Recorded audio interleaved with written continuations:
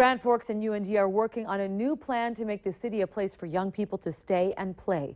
They're planning development of vibrancy districts, areas that are enhanced to be attractive to young adults.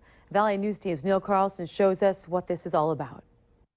The city of Grand Forks and UND are working on a plan to create vibrancy districts. One might be located here along 42nd Street on the west side of campus, another on campus, and one downtown.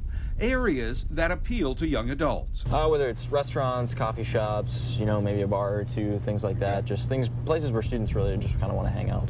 The idea behind all this is to keep more of the 15,000 students who attend UND here in Grand Forks after they graduate, by creating more places for them to start businesses and more places to play. Whether it's artistic, whether it's entrepreneurial type centers, where we can keep folks that start at UND, they can begin working here in Grand Forks, and then hopefully start businesses. Phelan says that could mean more centers where UND graduates could start businesses at a very low cost to create more jobs. He says plans also call for much faster and convenient bus service between UND and downtown. We want to get a good plan so that we can start as soon as possible and really see the fruits of our labors over the next 5 to 10 years, where we really have a strong and vibrant, connected community.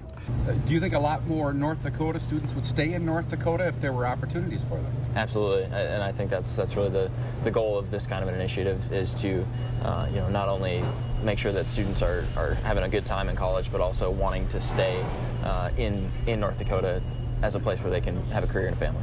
In Grand Forks, Neil Carlson, Valley News Live. Officials hope to have a master plan completed by the end of this year and start putting it into action.